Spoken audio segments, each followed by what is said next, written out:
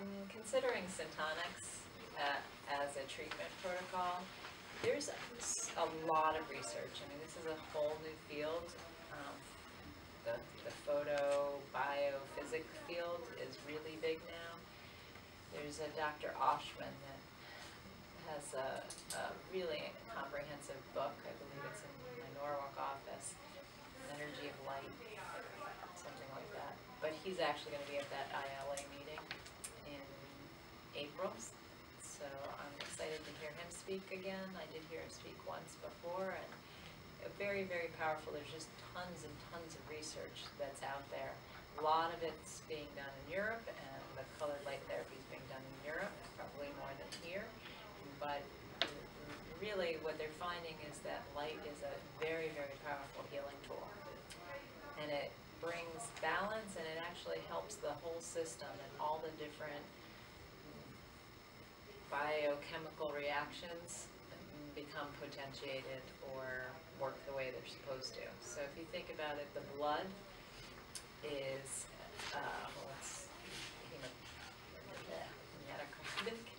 so you're getting red blood, we'll keep it simple, red blood cells. They're red because they respond to light. They absorb that color. So anytime you're exposed to light, that's why they use a lot of infrared light, which is in the red spectrum. So that actually helps to speed up the blood, move things faster, and decrease inflammation, help with healing throughout the body. So it's pretty amazing. It will greatly enhance the speed and efficiency of healing, of the body's own natural healing process, which is why it's very effective for the traumatic brain injury patients, because it actually can help speed up the healing and decrease the inflammation. Because the light entering the eye is a direct way to hit the blood vessels. So, I mean, the skin covers all of our blood vessels, but when we actually apply light to the eye, you're stimulating the retina, and you're having direct access to all the capillaries in the blood vessels in the retina. So you're having like a more immediate effect in the body. The other thing is that light is being passed through that whole body. So every 20 minutes, all the blood will pass through the retina. So all of the blood in the body will be irradiated with that color in 20 minutes, which is why they typically do 20 minutes of the colored light therapy. But you can have changes everywhere because you're actually going through that vascular system. And that vascular system goes to every area in the body. It goes through the pituitary, the pineal gland, the hypothalamus, which have profound effects throughout the body, the nervous system, basically at the cellular level, through the heart, through the brainstem, vestibular system. So you're really touching every system in the body: circulation, digestion. I'm sorry, it's 50% of the blood passes through the eye every 40 minutes, so you need 25% in the 20 minutes. And then the different colors have different frequencies, and those frequencies can create different changes. So the neurotransmitters will be either excited or inhibited based on certain colors. We tend to use the colors in combination because different colors will have different effects on the body.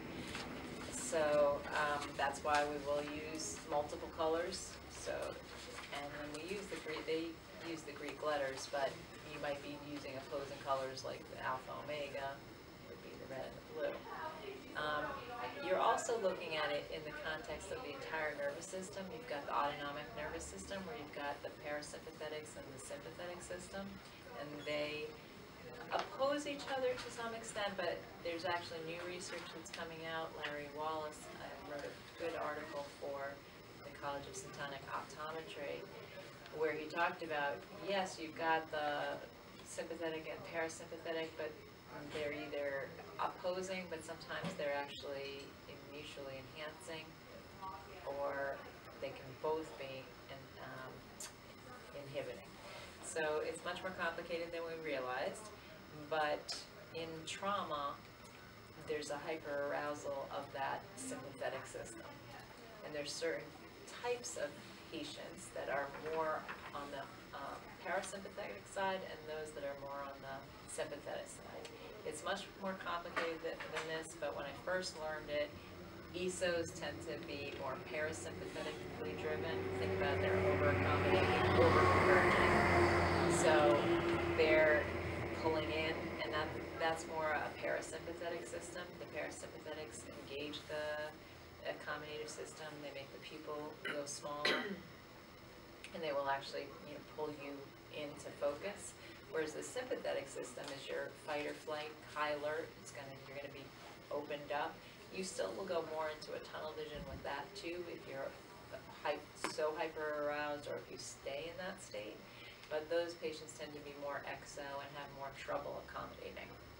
Again, it's not quite that simple, but that's a good way to think of it initially. The pupil is a good way to look at what's happening in that autonomic nervous system. So when we're doing an evaluation of a patient to determine whether or not we want to do Syntonics in the first place, we're going to be looking at the pupils as well as the color visual fields and their symptoms, like what's going on, what brought them in. But the pupils are really important because it tells us how we're interacting with the world. And as I mentioned before, if it's constricting, then they're responding to light, they're accommodating, they're engaged. If it starts to dilate, which often happens with the pupils, when you constrict it with a light application, it should stay constricted. And a lot of these patients, it just lets go and it goes back to dilation. That's what we call an alpha omega pupil. It's not holding its constriction. And when that happens, then you know that they're more on the sympathetic side and that they're not in balance in their autonomic nervous system.